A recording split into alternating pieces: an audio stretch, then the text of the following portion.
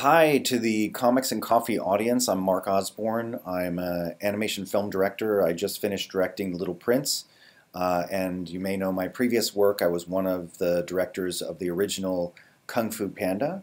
And I'm sorry I can't be there or be participating at the time of the event, but I wanted to send this video along to give you some answers to some of the questions that had been sent. So the first question is, can I introduce myself and talk about my journey in animation entertainment? Well, I'm actually very lucky. I've been working in film and animation for more than 25 years. I studied art first at Pratt Institute in Brooklyn, New York, and then I got very interested in animation, and I transferred to the California Institute of the Arts, or Cal Arts, in outside Los Angeles, and that's where I got my degree in experimental animation. I started making short films. The first film I made was called Greener, and I started doing all sorts of different animation jobs, working for different companies, doing commercial work, but I also did another short film, a personal film called More, M-O-R-E. And that film got me nominated for an Academy Award. It played at film festivals all over the world, and it opened up many opportunities for me, and one of those was to get on a project called Kung Fu Panda. So that's a little bit about where I came from. I was an independent filmmaker, a personal filmmaker, and I got more and more involved working on commercial projects, and I'm very happy to say that I have kind of taken all of my experiences both as an independent filmmaker and as a commercial filmmaker, and I applied that to the assignment of making a movie out of the very special book, The Little Prince.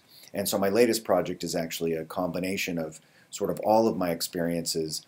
The Little Prince is a very personal film, but it's also was intended for a wide global audience. Okay, now the second question about the journey of Little Prince. Talk about how we made it a huge success from a creative and a business perspective. Well, you know, I can only speak to the creative side. I wasn't really involved in the business side of that project. I had two French producers, Dimitri Rassam and Aton Soumache, who had created a partnership with the Saint-Exupéry estate, and they came up with an idea for making a feature film that would be sold all over the world to all the different territories where the book is popular. So they came up with the business plan and the business idea, and then they asked me if I had a story or a way that I could think to adapt this book. And so my perspective was, coming at it as an artist and as a fan of the book, I wanted to find a way that I could tell a story that would not only sort of protect the book and take care of the book, but it would be a story about celebrating the power of the book and how it can affect a person's life. The book was very important to me and special to me because it was given to me by my wife back when we were just dating in college. And the book became a bond between us over the many years that we've been together. It's now more than 25 years. And it was difficult at times. We had a long-distance relationship, and the book really became a link between us, and we're married now, and we have two children, and you know, the book has always been a presence in our lives. So it was really important to me to find a way to tell a story about how important the book can be in somebody's life. So that's really what inspired the story of the little girl and her journey of discovery and understanding the themes and messages from the book. Well, my advice, the next question is about advice for the animation industry there in Africa, and advice to upcoming studios.